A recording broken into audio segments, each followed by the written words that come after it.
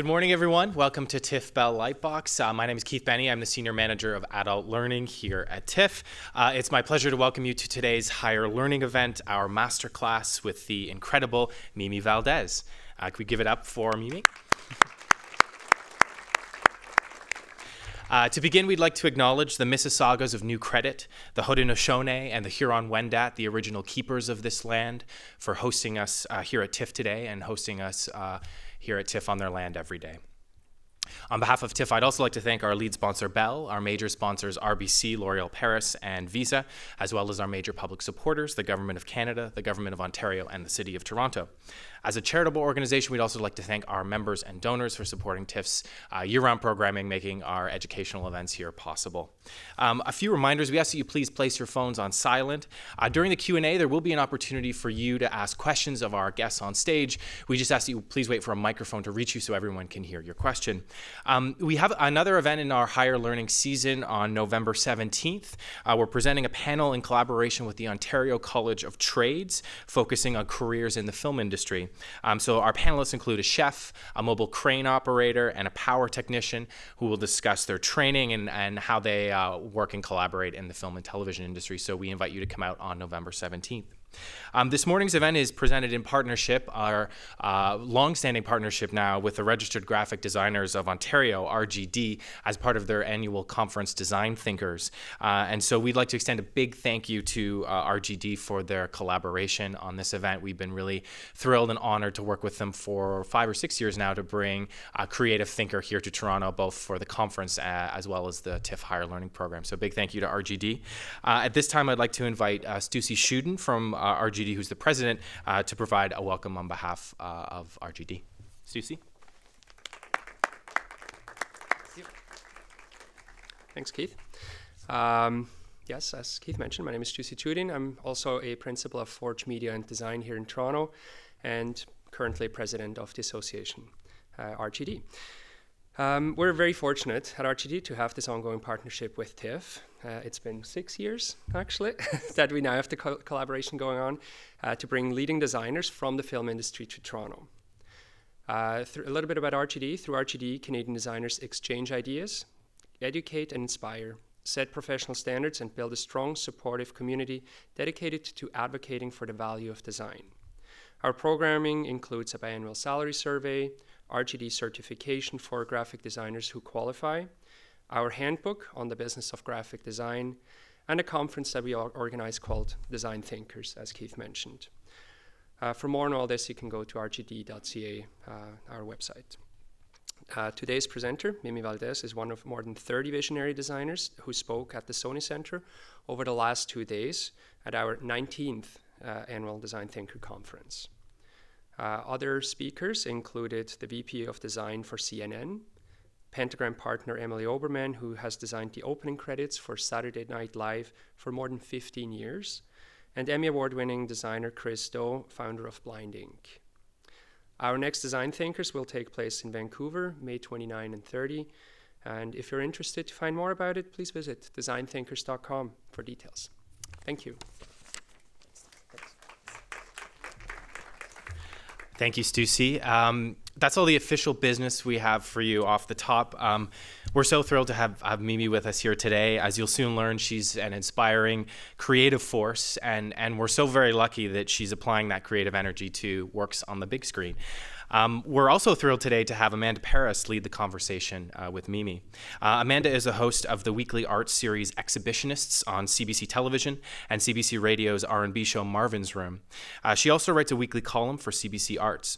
In her spare time, I'm not sure how much of that there is, Amanda also writes theater plays. She recently wrapped the critically acclaimed and sold-out run of her play, Other Side of the Game. Descended from Grenadinian and Venezuelan ancestry, Paris was born in London, England, and raised on the south side of Jane Street here in Toronto. Over the course of her career, Paris has worked at the multi-award-winning arts incubator, The Remix Project, and she is the co-founder of the alternative education organization Lost Lyrics. She also co-created the Ride or Die Project, a multi-platform initiative that produces creative content inspired by the stories of women that support loved ones who are incarcerated. Paris completed her MA degree in the Sociology of Education department at the Ontario Institute for Studies in Education. Her curriculum work was published in Rhymes to Re-Education, the first ever hip-hop education resource guide created by the Ontario Ministry of Education. So you're in incredible hands today to learn from our guests on stage. So please join me in welcoming our moderator, our host for today, Amanda Paris.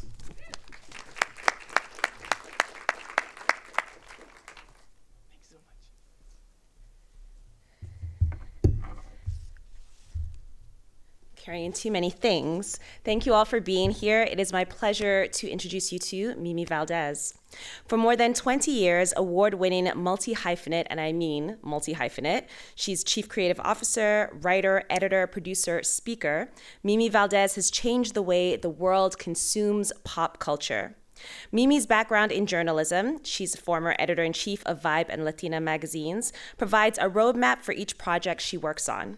Whether influencing the creation of the groundbreaking 24-hour music video Happy, co-producing Sundance Film Festival and Cannes Film Festival indie darling Dope, serving as an executive producer on the Oscar-nominated film Hidden Figures, or overseeing the creative for Pharrell Williams' company I Am Other, she produces content with a lasting impact. Regardless of the medium, venue, or audience, Mimi's message stays true to her core belief that storytelling should entertain, educate, and inspire humanity. A passion to influence the next generation of storytellers is reflective in all that Mimi does.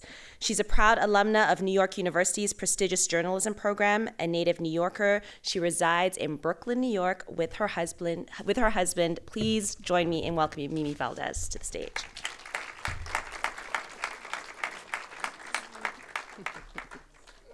Go over here. Okay.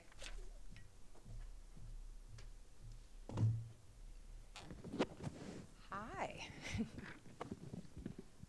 Okay, yeah, I think we're on now. Yes, okay, wonderful. So I am super excited about this conversation. I don't want you to be creeped out, but I have been stalking your life for the past 3 days. I know all about your Instagram.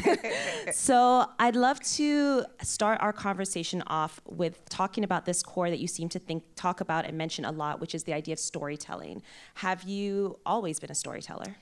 I think so. I don't think I realized it at first. I'm an only child, and as an only child, you have a wild imagination, and you start making up stories to pass the time and not be bored. But I don't think it was until I got to probably, I guess, high school that I realized that I was a storyteller, just because English was one of my best subjects, and I had really great teachers who sort of encouraged the fact that I could write. So I think that's when it started to kind of come together for me, but I think it took a minute. Mm-hmm. What do you think, was there anything specific that you think inspired your love of stories beyond being an only child? Was there something in your life that you think propelled you into this love? I think it was a couple things. I spent a lot of time watching television, as one would do as a kid, reading a lot, and I think it was a combination of things. With television, I was really intrigued by the characters I saw on TV because they were so different from the people that I grew up with or lived in my building. I lived in low-income housing in the projects in New York City. So that was sort of intriguing to me, who these people were, because some of them are obviously like make-believe kind of characters, like let's say a Bewitched or, Addams Family or any of that kind of stuff. But like the Brady Bunch, I remember thinking that their house that they lived in was make-believe. I did not know that people actually lived in houses like that. So I think it was a combination of just like being, whether it was television characters or just people in general. I think people fascinate me. I love just hearing people's stories, people that, whether they're similar to me or they're not similar to me, I'm just intrigued by people in general, and I think that's what sort of sparked my interest in wanting to tell people's stories, whether it was people that maybe I didn't see in the mainstream or didn't see reflected that I thought were amazing, like hip hop is a good example of that. I was fascinated with the music and the culture, but I didn't see it on, this is like the 70s and 80s, so I didn't see it on television or in magazines. So I think for me, that probably was one of the first things that I was like, oh, like these stories need to be told, right? When do you think you realized that passion for stories and storytelling and people could be translated into a career? That took a minute. I remember there used to be this public access show on in New York called Video Music Box. It was the first time that we saw hip hop music videos being played, and Ralph McDaniels, the VJ, he would do these interviews with different hip hop artists. So that's how I learned about them. And then I saw Spin Magazine Harry Allen did a story on, and actually I didn't even see it in Spin Magazine. I saw it on the Salt and Pepper's second album. On the back cover, they ran an excerpt from the Spin Magazine story by Harry Allen, and that was when, honestly, it clicked that I was like, oh, you can write about this music? Because again, remember, I'm in high school. I figured out that I am a writer, that this is, something I can do, but I didn't put together that, oh, wait, you can actually interview hip hop artists, and this is like a real thing. This is a career. Mm-hmm. So I think it wasn't until I saw those things that my wheels started turning. But again, it wasn't very clear to me that that was necessarily going to be a job for me. It was still just a hobby. But I started seeing little inklings of it. And then really it was until, to be honest, until Vibe Magazine did a test issue my last semester at NYU. And I remember when I saw that magazine, I was like, this is it. This is everything. This is like the music and it's culture, and it was fashion and film, but it was all through this lens of urban music and culture. And that was when I was like, oh, I need to work here. Like somehow I gotta figure this out. I gotta work here.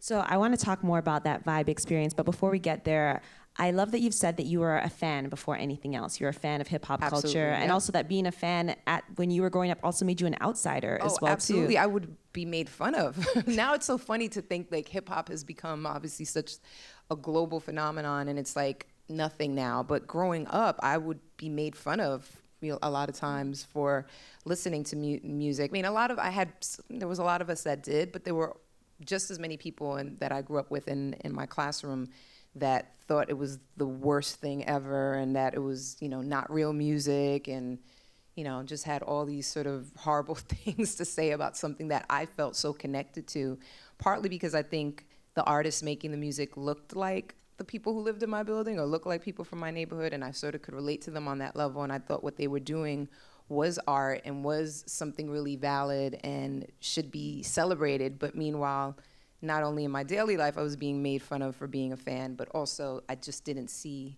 their artistry, sort of being celebrated anywhere.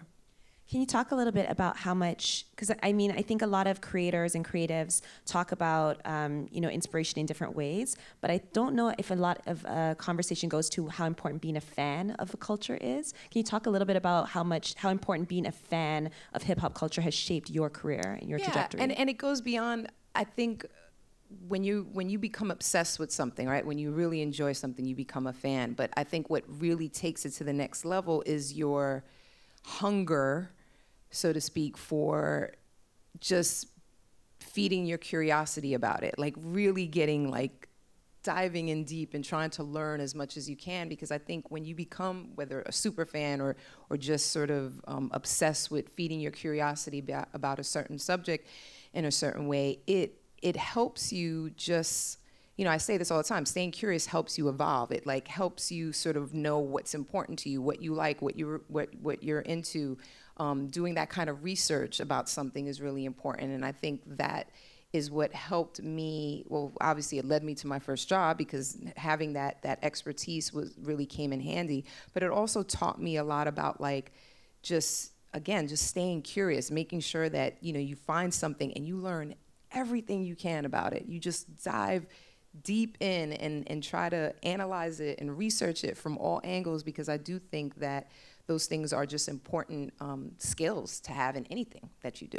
Would that be an example of one of the transferable skills that you've had that has enabled you to have so many different kinds of careers? Absolutely. I say this a lot. I like to think of myself as forever a student, someone that is just constantly trying to learn as much as possible about everything, whether it's about people, things, whatever it is, because I think that's what helps me kind of, whether it leads me to the next project or just helps me with whatever I'm doing. And I like to work with people who think the same way. I mean, Pharrell and I were producing partners we were friends first before we started working together, but, that same sort of we're just intrigued by the things that we don't know, you know, like that. I think a lot of times, I find a lot of people usually stay comfortable within their worlds, or, well, I'm this and this is what I do. And I think it's really important to know everything you can about whatever profession or your sort of main thing, but to have that insight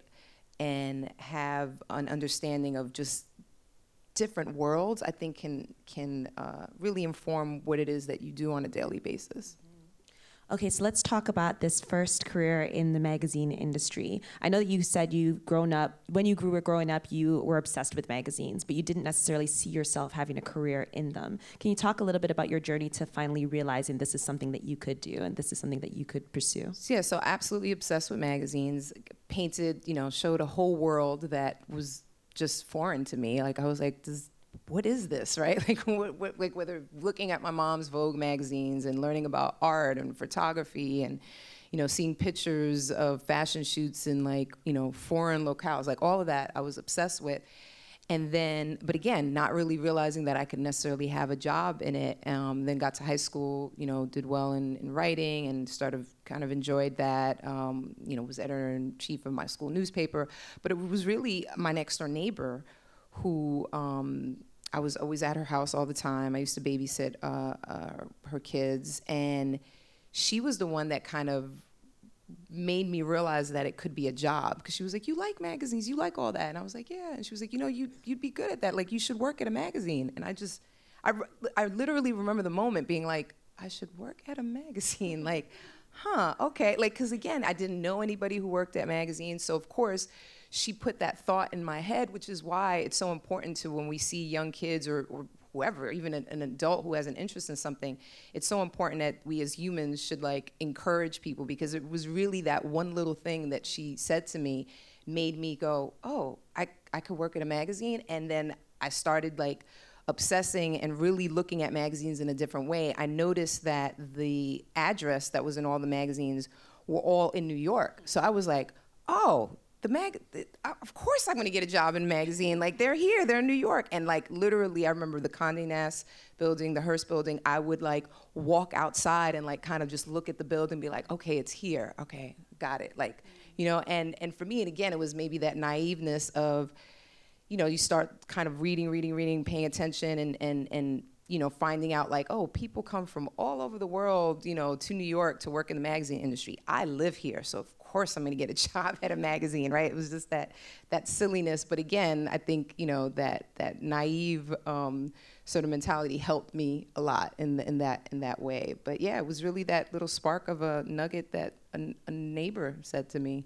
So you were part of the founding kind of crew that helped to build Vibe magazine from the ground, from the very first issue.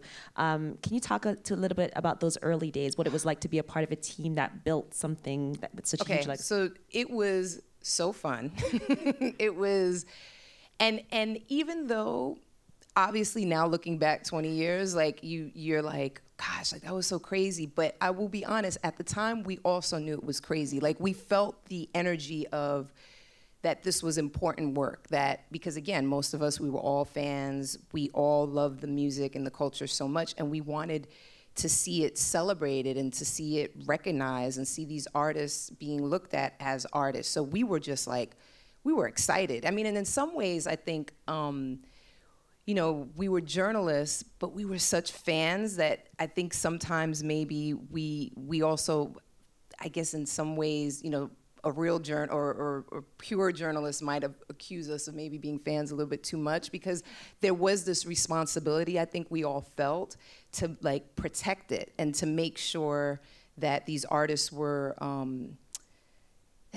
that they were just celebrated in the right way. And that could, to be honest, that even kind of that could even be reflected in ways where this was new for everybody. These artists had no idea, there was no media training. They didn't know how to act in front of journalists. So a lot of times you'd see someone be like, okay, I'm not gonna write about that, because that wouldn't be good. But so, like I said, sometimes the lines were blurred. Whether someone may look back and be like, oh, you guys maybe, should have done this or shouldn't have done that, maybe. But I think it was kind of necessary in those early days, because we all had a very common interest in just making sure that the just that the art was celebrated. That was our only goal. And when it started happening, we felt really, really excited. Like we felt like we were part of something bigger. When you became editor-in-chief at Vibe magazine, you started putting, well, not started, I'm sure that the magazine did this a little bit before, but you consciously made an effort to put sort of up-and-comers on the covers of the magazine. Actually, we hadn't before. You hadn't? No, okay. Not really, no. That was a very conscious decision on my part because I felt that by 2003, now the world was all about hip-hop, right? Like now it was really becoming this global phenomenon, and unlike before, where with the established artists, we'd make a phone call and be like, hey, we want to put someone on the cover. Sure, no problem. What date? Da, da, da, da. Now it was like, well, we have an offer from Rolling Stone. We have an offer from Time. And I was just like, oh, my gosh. So it was frustrating. It's like but the pros and cons yeah, of the pros and hip-hop cons of like, it's like, we were here first, you know, but nobody cared, right? Like, and now, of course, it's like, in some ways, if I was an editor-in-chief of Vibe, I'd be like, wow, that's awesome, so-and-so, you know, Usher's getting a, you know, cover with Rolling Stone, like, that's cool. That means that the music is reaching more people, but I was upset. Like, that Usher was a great example where it was like, they lied to us, and he ended up being on the cover of Rolling Stone and us at the same time, which you never wanted to happen. Everyone was supposed to have the exclusive, but in any case, I made the point to make sure, partly to distinguish ourselves from sort of the competition, also to show all these other magazines that we indeed had the most credibility when it came to this culture. And because I was like, okay, you guys don't have the foresight to know who the next people, they're just responding to charts, right? They're just responding to what's popular.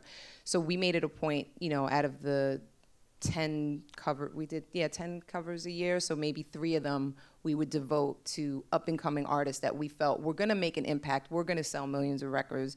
But, you know, you work on magazines 3 to 4 months ahead of time, so you're really just going by gut. You're really like, okay, I think so-and-so is gonna be good. I mean, Chris Brown is probably one of our best examples that, you know, we put him on the cover before right when his first album was about to come out.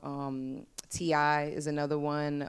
But it was fun to do, but also very scary because I was like, I hope this works. Can you talk a little bit about that? Because I feel like it seems like it's a guiding ethos of yours as well, too, to look for not only the people that are established, but also those that are up and coming, and to do that through the gut instinct. Yeah, can you talk a little bit about that? That's just so fun. To me, like the idea of discovering new talent or discovering, and I hate even using the word discover, right? Because these people existed before we find them. But the idea of giving someone an opportunity to shine in that way, to really give them the platform, that's really exciting to me. I get a lot of joy out of knowing that we were the first to, you know, support someone in that way, only just because I feel like, I don't know, it's just really personally gratifying to me. I don't like doing everything that everyone else does. Like, that's boring to me. It's not exciting. And part, to be honest, too, is like, I also feel like it's our responsibility when we are in these quote unquote positions of power that to use them for good and use them for the next generation and to lend that kind of support. I just think that's important to do. And it was, you know, it's not always easy because, again, like you have to make the right decision, right? Like you hope, like, okay, I think this person's gonna be a star. I think this person's gonna. Was there an example where you made, like, it didn't go well that you can think of? No, not necessarily. No one that's like glaring that I could think of. Let me keep thinking. Let me see if I'll come back to that if anyone comes to mind. But I'm sure probably at Blaze, at Vibe had started a pure hip hop magazine called Blaze, and because XXL and The Source existed at the time, that magazine, that's all I did was put new artists on the cover. So I'm sure looking back at some of those, they might have had some success, but then they went away. They didn't necessarily have the kind of longevity. Can you talk, because I mean, I think that idea of having the credibility to know what's fresh and what's poppin' is like really interesting for anybody, no matter what field they're in. I mean, at the time when you were there, maybe there was one strategy that you used, and today there's a different one. But can you talk a little bit about the tangible ways that you do try to stay connected to what is happening and what is interesting? I think the biggest thing that I do, and I make sure anyone that works with me does, is to live. As simple as that sounds, but you know, at the magazine, before I became editor-in-chief, we used to be there till like 1 o'clock in the morning, right? And I used to be like, all right, no, we're gonna get this together because I need everybody to leave here, like come in at 6, work really hard, and leave at 6 o'clock. Like go live, go to concerts, go to museums, go to a Broadway play, go just be out there, you know, talking to people, take a trip, like take your vacation, don't take your vacation. Because I really think that if you're working all the time, you're in a bubble, right? That's probably one of my biggest problems with Hollywood, right? I feel like a lot of the executives, they live in a bubble. Like when you don't live and like make sure that your circle is not only, if your immediate circle isn't diverse, but your life should be diverse. You should find the things, you know, find different things to do, whether it's like once a month doing something like, okay, I would never go, I don't know, horseback ride, whatever it is, but like just go and do something you wouldn't necessarily do.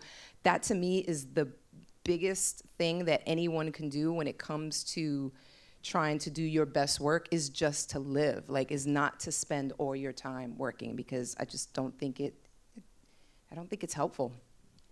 So you were editor-in-chief of this magazine at this time in hip-hop culture that a lot of other women who were maybe in the publication world at that time have since talked about all the difficulties that they dealt with during that time, dealing with the misogyny in the culture, dealing with a lot of the sexism that they had to address day to day, and that kind of became normalized.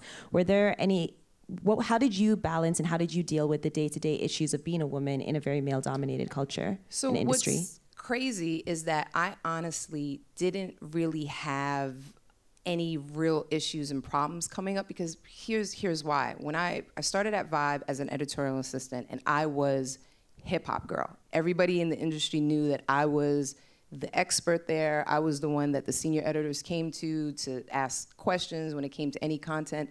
So by the time I was editor-in-chief, like, I didn't really have that kind of like, oh, you're a woman. Like I didn't deal with that, just because again, I came into it so, you know, lucky in that way of just the way I was positioned at the magazine that, you know, like even though I was an editor-in-chief in many ways for the hip hop community, I was an editor-in-chief because they knew like, don't mess with Mimi, because if not, you're not gonna get in Vibe magazine. So I feel like that's what helped my journey not be very similar to a lot of some not even a lot, some other women's stories that heard that they felt they dealt with a lot of misogyny. I didn't deal with that. I think the only time that I noticed it maybe came into play, and a little bit, was when I became editor-in-chief. Some people were kind of like, oh wait, now you're really the one making all the decisions. And I think maybe just some men just have a problem with women. So I would maybe notice the sort of like, I got to deal with the woman. Like you would kind of feel that like they just didn't like the fact that I would be like, nope, we're not we're not giving so-and-so a cover like that. But nothing really crazy or outright. Like I luckily don't have any of those kind of crazy stories from those days, because I think of the way I sort of came into the industry. Can you talk a little bit about your transition to Latina Magazine and what you were able to bring to that magazine based on all of those experiences that you built? Yeah, Latina Magazine was really fun. I remember when I became editor-in-chief, my first issue was with Jessica Alba, which was I knew it was gonna piss off a lot of people, because the internet, this is when the internet was becoming popular, and there were all these fake quotes from Jessica denouncing her Latino heritage. And I just remember being like, is this true? Is this Perez Hilton was going in on her? Like he was always like posting these really horrible things about Jessica Alba. So I like went down like a rabbit hole on the internet and just like was just looking. I was like, I kind of feel like this isn't true. Like I feel like these are fake quotes. And so we reached out to her, and she agreed to do the interview, and I got to talk to her and basically prove that she was a proud Latina and that those quotes were fake. But that's basically, you know, coming into Latina, learning so much from Vibe. I wanted to continue that idea of just like doing different things that aren't necessarily, you know, especially with a culture like that where Latinas or Latinos in general are so marginalized in the mainstream media, or we often see a lot of stereotypical representations. So I wanted to make sure with the magazine that we broadened things a little bit more, like whether we did something like putting our first Latino Supreme Court Justice, Sonia Sotomayor, on the cover, to putting Black Latinas on the cover, which had not been on the cover before I became editor-in-chief. You know, a rising star like Selena Gomez, who no one had even heard of. She just was on a Disney show, but I felt like, gosh, like this girl seems like, you know, she has it. She's gonna be a star. So really just same thing, just taking risks and doing things that, and they weren't really risks for me, because to me, I was like, this is necessary. Like I think this audience is thirsty to have real representations of who we really are as people. It might feel like risky because the magazine had been around by the time I came on, I guess maybe about 10 years or so, and they hadn't done a lot of the things that I started doing at the magazine, but so what? I didn't care. So you go from the magazine world to I Am Other. Can you talk about that transition working with Pharrell Williams and the company? So that's been awesome. Pharrell and I have been friends since my Vibe days, and he'd always been a fan of my work. And when he started I Am Other in 2011, he invited me to come on, and he considers I Am Other a creative collective. It's like the umbrella company for all his ventures. And he presented the role as an opportunity to do all kinds of content. So up until then, I had, just done magazines and done websites, and he was like, well, I want to do movies and TV, and we'll do videos and concerts. And I was like, okay, like, all right, like, can I do that?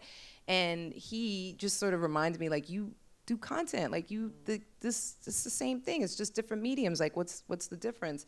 So I was nervous, but that was also why I felt like I needed to do it, because it felt like a great opportunity, and I figured, well, let me try it. If it doesn't work, I can always go back to magazines. I can always go back to writing.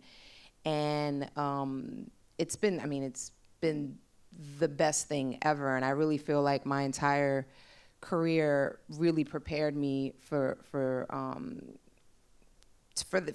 this moment, because I never thought I would do. I never had aspirations to do a music video or to do a concert tour or even to do movies. Like these were all things that I was a fan of and saw from afar. But unlike, I had a really good friend, Cheo Hodari Coker, who's the showrunner for Luke Cage on Netflix.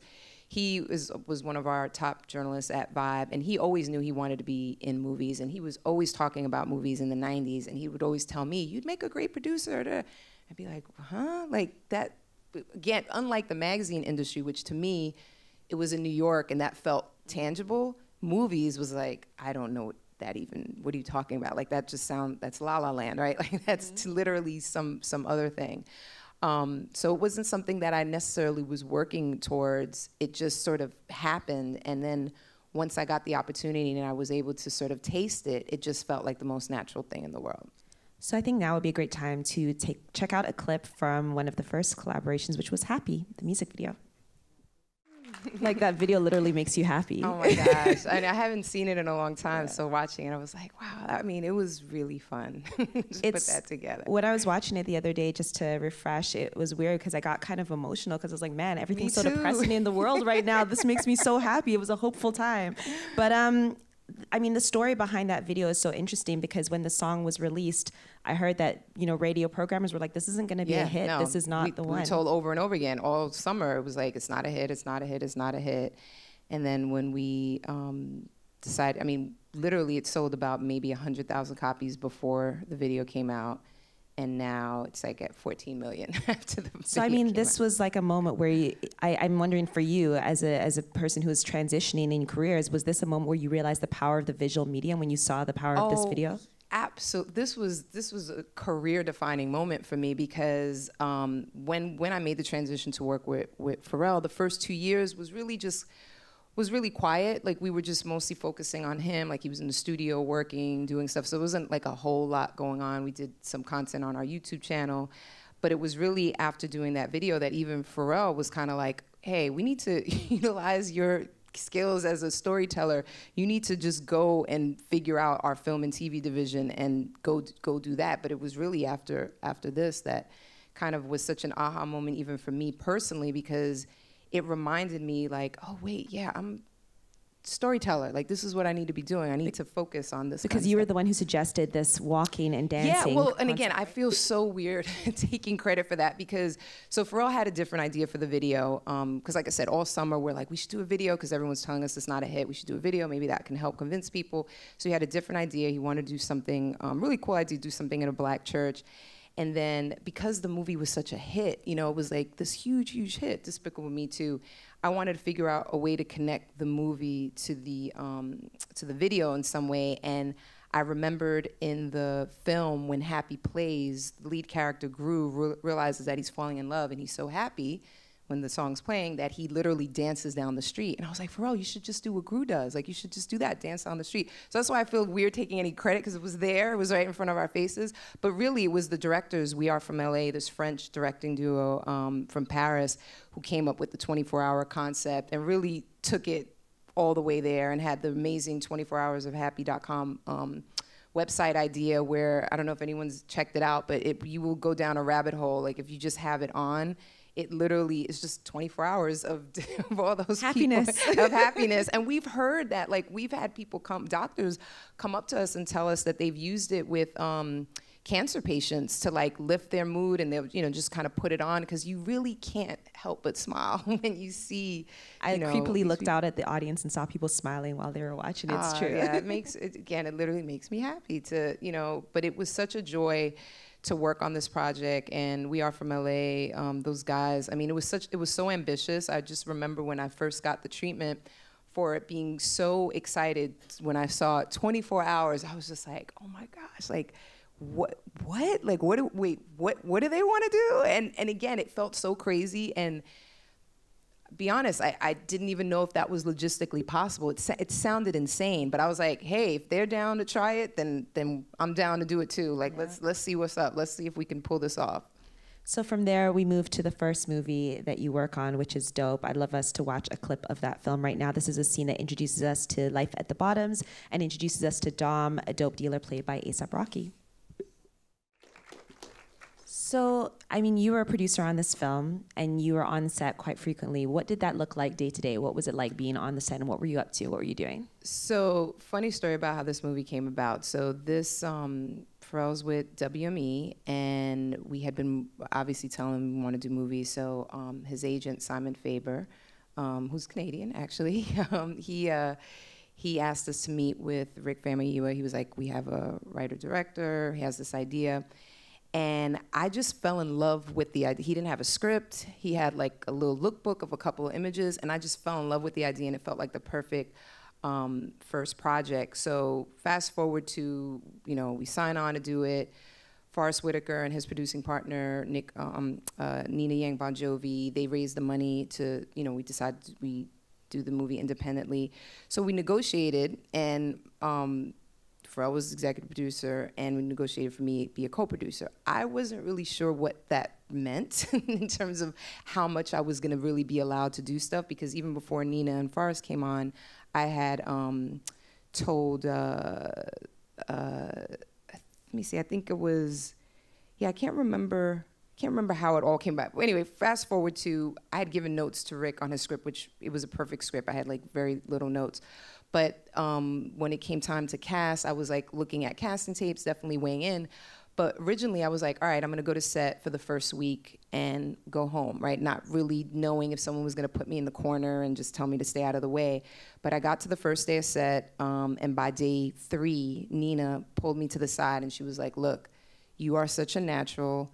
Please stay the entire time and help me with this entire production. And I was so kind of like floored, because I was like, she's a real producer and she's asking me to stay on and sort of help and be here the whole time. So it was awesome. It was really an awesome experience. And I really feel that because of my background in magazines as an editor-in-chief, where you're working with all these crazy creative people and you're making sure that you kind of have your one singular vision and you stay on time and under budget and make sure everyone's sort of happy and feeling good about working, people started coming to me on set and asking me questions, and I'd be like, this, and I'd be like, oh, yeah, hopefully that's right. But yeah, that was it for me. That was like, oh, I'm so a producer now. Like, this is what I want to be doing for the rest of my life. This is awesome. So that was an independent film. The next film project, though, was a studio film. Was it a similar experience doing Hidden Figures? It was a similar experience in the sense that, well, one, I assumed that we were going to keep doing indie films and kind of build our credibility before we did a studio film, but this opportunity fell in our lap as well, too. I had a chance meeting, well, not really a chance meeting, but a meeting with Donna Gelati, the producer who optioned the book Hidden Figures, about another project. And then she just happened, I was like, oh, what else are you working on? And she starts telling me about Hidden Figures. I was like, how do we get on that project? I want to be on that one. And again, like being on set every day for that and just participating in what we really did feel like could be such a huge hit at the box office, because you had never seen anything like this before. You had never seen this level of female brilliance on the screen before. Add the fact that these were Black women, a story, such an American story that had not been told, you know, a movie that showed women in STEM, which are obviously very underrepresented. So it felt very gratifying to be able to tell set. You felt the energy on set. Like everybody on set was very like, this is important. Like, let's make sure we don't mess this up. Like, let's get this right, because this is, it was a story that needed to be told. So let's take a look at a clip from Hidden Figures. It's one of my favorite scenes when Catherine sits in on a closed-door Congress meeting where she's asked to calculate trajectory and landing points for John Glenn's capsule. So, I mean, the success of Hidden Figures was astronomical.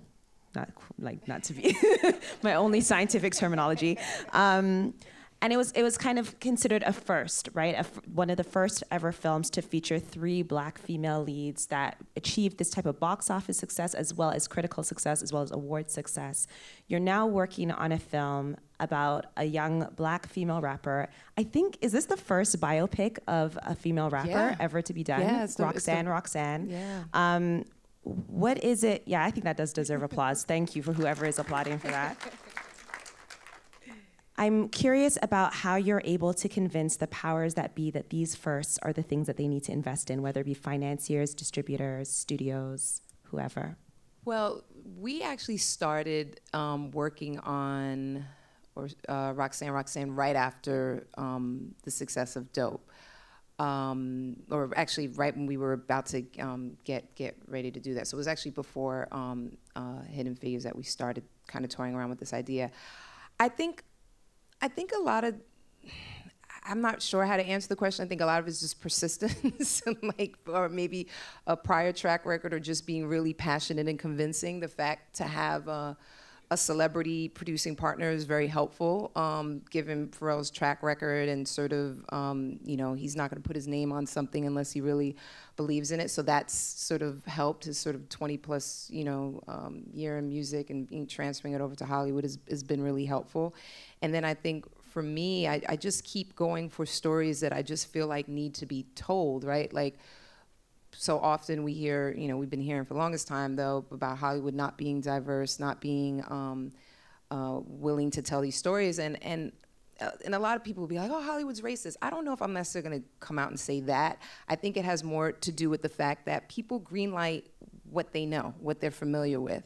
Dope, actually, before we decided to do it independently, was taken around to all the studios, and nobody, you know, wanted to touch it. Nobody wanted to do the movie, and I think that partly was just because they didn't understand what it was. Because I grew up, you know, a smart girl in the hood, like it was very familiar to me. So even before there was a script, I was like, oh, of course this is a story that not only resonates with me, but is going to have universal appeal. Because who doesn't identify with the idea of not letting your environment define who you are? So I think, you know, and then with obviously, you know, Hidden Figures, the success of that, by the time when we decided to go and raise the money to do Roxanne, we're coming, you know, like it kind of, everything all sort of fell into place. So I think people just trust the team, which is why we've been able to get stuff done. But we never even took out Roxanne to the town. We knew nobody was going to make that movie. We didn't even bother, especially after, you know, going out with Dope and no one got it until they saw it. Then we had everybody bid on, the same people who passed on the movie bid on the movie to buy it, which was very surreal. But yeah, with Roxanne, 2 reasons. One, we knew nobody was going to understand it because Roxanne Shante wasn't, you know, unfortunate circumstances in her life, which you'll see in the movie when it comes out, prevented her from having a bigger career. So she's not a name that most people know, so we knew that's why people would say no. And then the other reason was, even though we were like, okay, if for some reason somebody does want to make this movie, they're going to approach it a very Hollywood way, and they're going to make us put someone like Zendaya, who I love, as the lead role, but she's so not Roxanne Shante. We wanted an unknown. We wanted someone that we wanted someone that really looked like Shante. Zendaya does not look like Shante. And we wanted someone that just had a clean sort of slate, so that you can really, when you watch this film, you can really kind of like just absorb yourself into this character, because it's such a roller coaster, a very emotional role for such a young girl, because her life, Roxanne Shante's life, was crazy. It was crazy. Kind of like what you did with Shameik Moore as well, I guess, right? Yes, Shameik, same thing. We wanted an unknown for that, you know, same Star thing. built. Yeah, Shameik was, you know, when I remember seeing his audition tape, and I might have even started crying, because I was like, yes, this is our Malcolm, you know. But same thing too, we did not want an established actor for that role. So at this point, we're going to turn it over to the audience. There are going to be 2 volunteers walking around with microphones, and you can just raise your hand and they will come to you and you can ask a question. And please make it a question and not a statement. Although we love statements, we are welcoming questions today.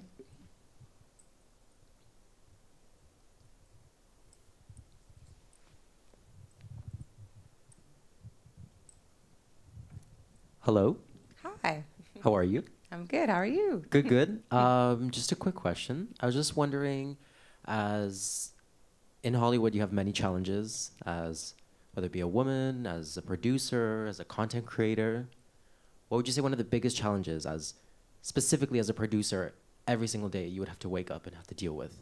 I know that's might be a little bit broad, because this is not an easy industry. No, I think it has to do with just, we need more diversity in executives in Hollywood, you know, making decisions. I think that's probably the toughest thing, because even with, we have 2 projects that we sold this year to studios. We have a musical called Atlantis that we sold to 20th Century Fox, and we just sold a horror movie to Warner Brothers. So very excited and lucky that we got these sold.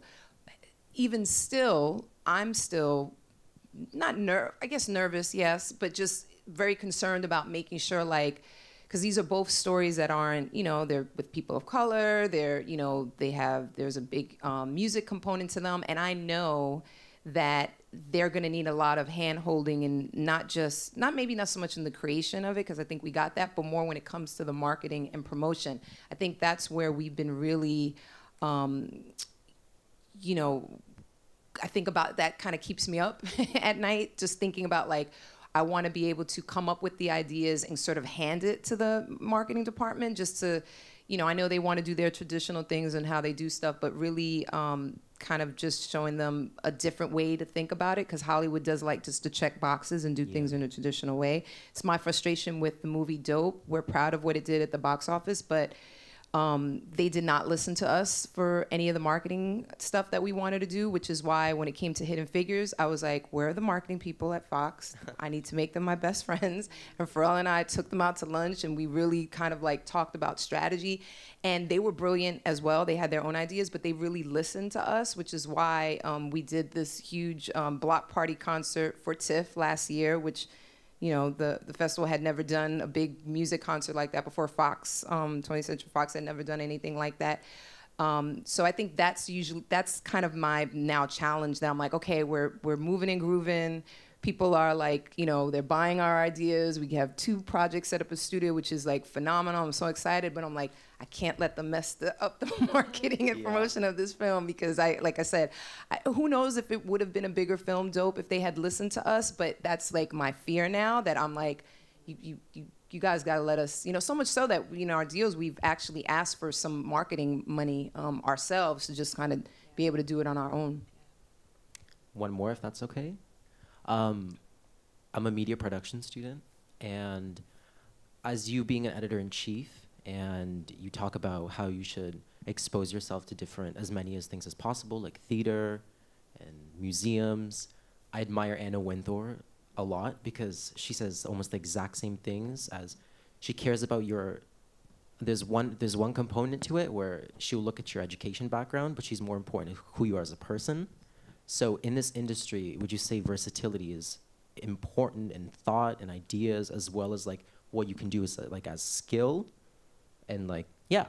Absolutely. I mean, versatility is important. I think just being open in general, like you can have your opinions and your expertise of how something should or shouldn't be, but being open and being willing to see something through someone else's eyes, or experience things that maybe you're not used to experiencing, like, you know, whether it's theater or, you know, a play or whatever those things are. But I do think that whatever your craft is, it's great to know it like inside and out, backwards and frontwards, 100%.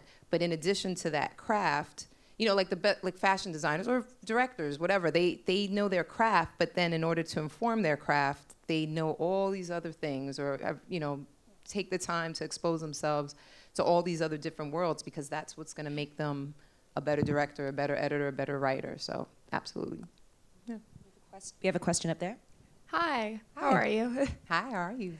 I'm good. So I wanted to ask you, what advice would you give to someone who is similarly interested in making the transition from journalism to film and TV production? And what kind of skills, like you were saying, from being an editor-in-chief and being on set, what other kinds of skills are the most transferable from each?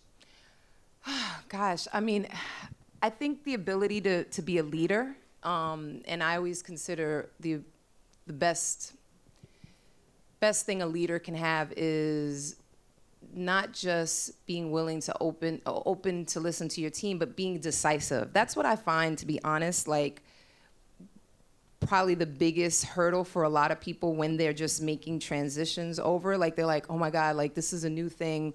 I don't know what the decision is. Just be decisive, make the decision. If it ends up being the wrong decision, oh well, you learn from it, you move on. But I think in order to really be able to do it easily, like I think the fear of like, oh my God, I'm gonna make a wrong decision, you have to let that go and just be decisive in those, when you are making the transition, being like, all right, well now I'm gonna make a short film and just see what this is. Just make it, and don't worry about it being perfect, or worrying about it being like, you know, I need these many people, I hope these many people see it, or whatever it is. It's like you just have to make stuff. Just have to just be decisive when you're making it, not worry about making mistakes, because even the mistakes you can learn from. Right over there. Thank you so much for being here. Oh, thank you. I'm not sure all of us understand exactly what it entails being a producer on something like Happy.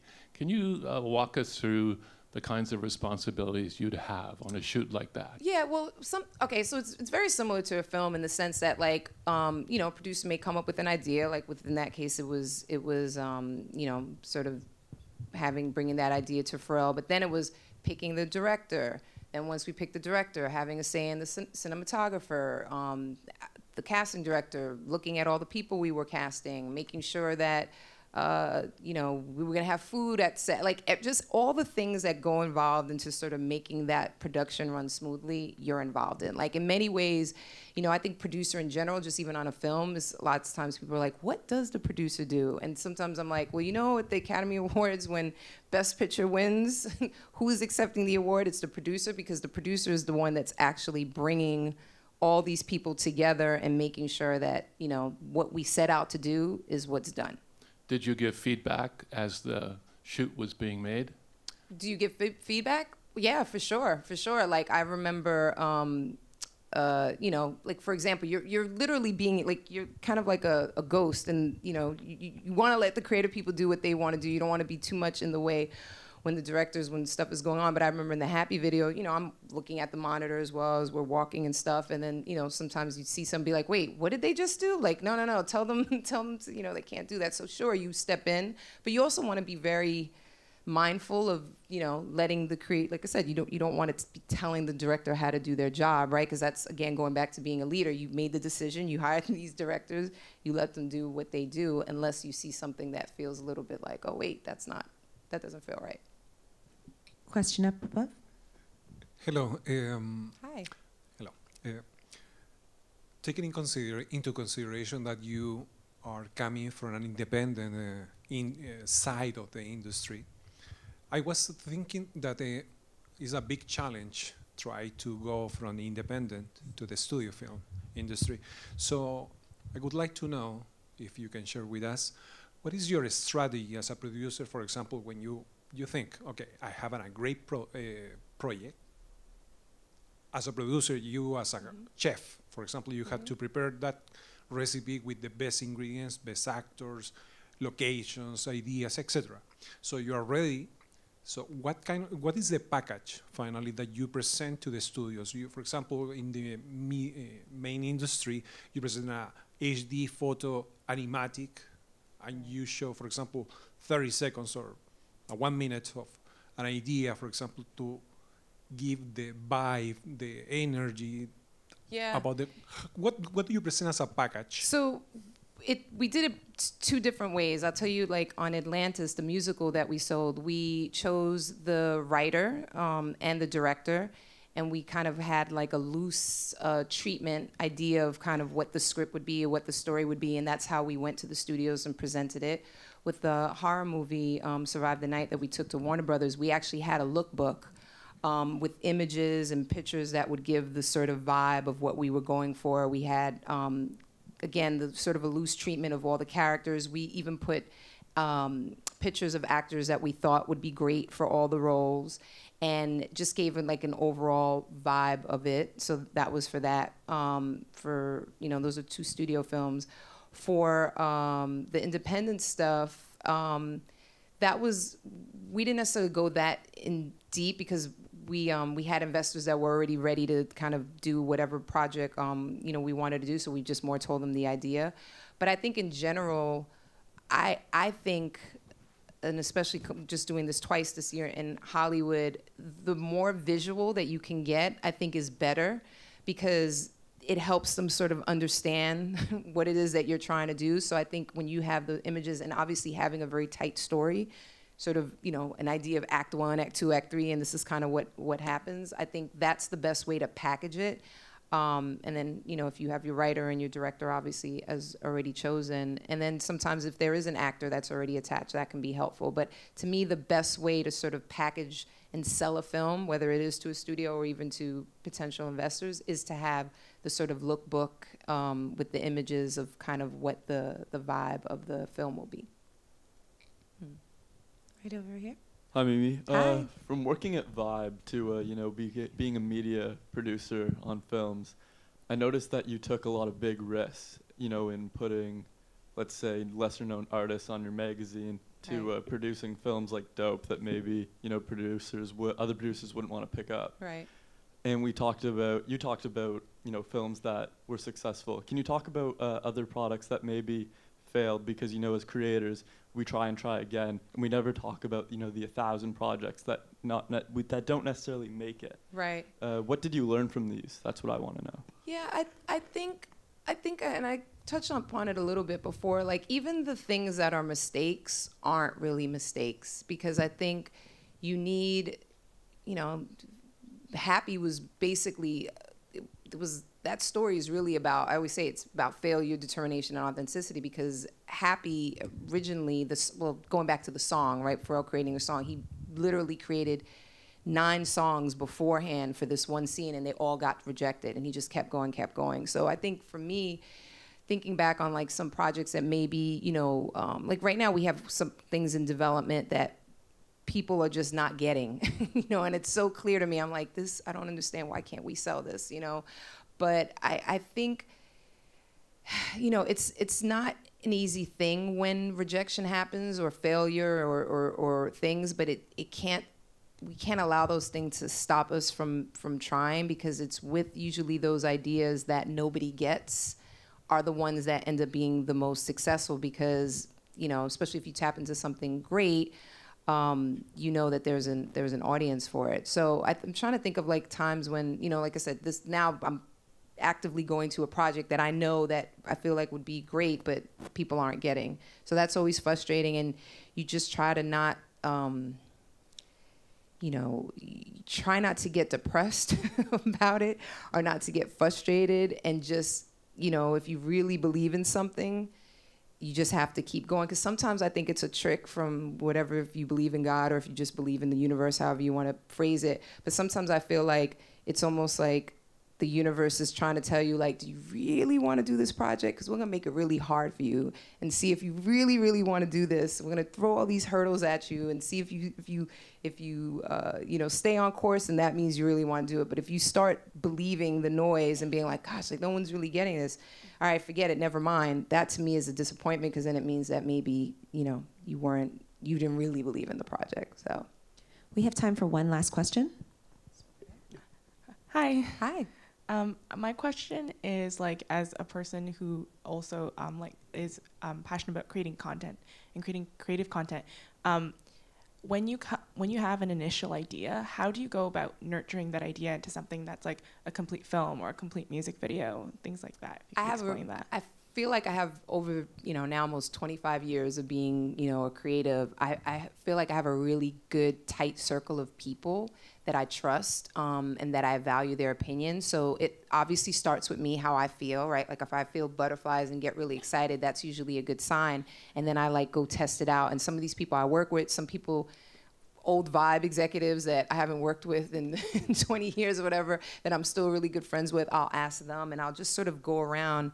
And I think that is another thing as creatives is really important, that ultimately we're the ones doing the work, and it's our project to either fail at or succeed at. But when you have a nice, tight circle of other creatives and people that you trust, and that doesn't even necessarily have to just be creative, just people that you trust their taste and their tone and just their opinion, that to me has always been sort of the best, best way to test out stuff and just get a feel for it. And sometimes, even if they don't agree, and I'm not looking for everybody to agree on it, I just want to hear what they think, because sometimes in something that they say, they might think something's crazy, but in their criticism of it might make me think of something like, oh, okay, so you know what, maybe I need to tweak it a little bit and do this. So, and that's why it's important to have people around you that all don't think the same, right? Like that's why that diversity comes in really handy, so that you are able to utilize all these different perspectives to inform your work and make it better.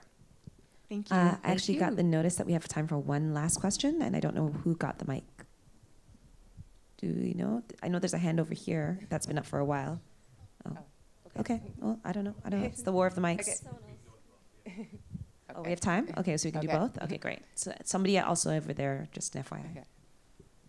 Okay, so this industry's really, I feel like that when I'm in school, I feel like that it's really competitive.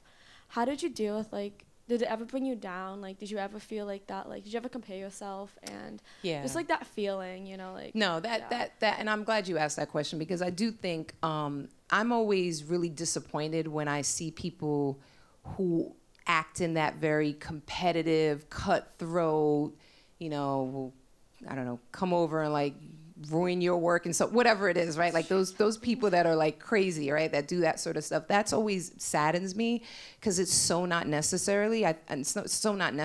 I really believe the way I've sort of dealt with competition or people being whatever, easier said than done, but this is just sort of how I always do it, is I really try to ignore them as much as possible and really take a lot of comfort in the fact that my individuality, who I am as a person, is unlike anyone else. And I don't have to be worried. I don't have to be worried if I hear that someone else is maybe doing something that might be similar to mine, because in my head I'm like, you're not going to do it like how I'm going to do it. So I'm not going to even be worried about it. But that takes time, that's not something easy that all of a sudden you wake up one day and you're not worried about the competition. It takes time, so don't worry about it so much now, but just, if anything, just build the things or take comfort in the things that make you uniquely you, right? The things that are, the things that make you who you are, the things that nobody else has have, your perspective, take a lot of comfort and confidence in that. And I think that's what will help you sort of tune out the haters and tune out all the crazy competitive people, and just not get wrapped up, in what it is that they're doing. And there's a quote, I don't know where it came from, but it says, I've heard, it's none of my business what people think of me. Something to, have in the back of your brain all the time. I always try to, they say that you're not supposed to read, reviews and all that sort of stuff. And I do. I'm I look at all that. But I've learned over the years that you can't get too happy when they say great things, so that when they say the horrible things, you're not affected. You know, like you just look at the stuff for what it is, but none of that means anything. What matters most is how you feel about your projects, and what matters is, you know, did you achieve your goals? Did you set out to do, you know, were you successful in what it is that you set out to do? And a lot of that is just going to come from who you are as an individual, and, you know, individuality is, you know, is important, and that will help you get through all your roller coaster that you go through right now of those emotions. Like, it's noise. Just tune it out. Last question. Hi. Hello, my name's Magda. Hi. And this question's kind of for both of you. For Amanda as a writer, and Mimi as you as a producer. I'm wondering, when it comes to looking for collaborators, partners with your projects, what are you looking for, and how do you go about finding those individuals? Sure. I feel like I'm a little bit more new to this. I think every project is very different, and so I generally I have some certain people that are kind of my solids that are always kind of consistently there and who kind of understand my vision no matter what the different project is, and they're really amazing people to have around me just because they are able to bring certain things to life all the time. But then in other cases, I have to switch it up because the project changes. I like to switch mediums a lot of the time. And I think in terms of how I find those folks, again, I think the life experience piece is key because I'm always out there and meeting people. There are people that I kind of keep in the back of my head all the time of like, oh, this person's really brilliant in this way. I saw this person's ability to direct through this play. I saw this person's set design in this way. I saw this. And then if I don't know the people, asking those that I trust for referrals is really important as well too. And then the building of the relationship, I think it's really important to know who you are and how you work before you get into a collaboration so you can be honest with folks up front. I've had quite a number of collaborations fall apart because we weren't honest about the ways that we work together and how that probably wasn't going to work for us as a team. But when I have been honest and when I have been able to be direct with somebody and they were direct with me about the different ways that we work and what we see for this particular project, magic is able to happen.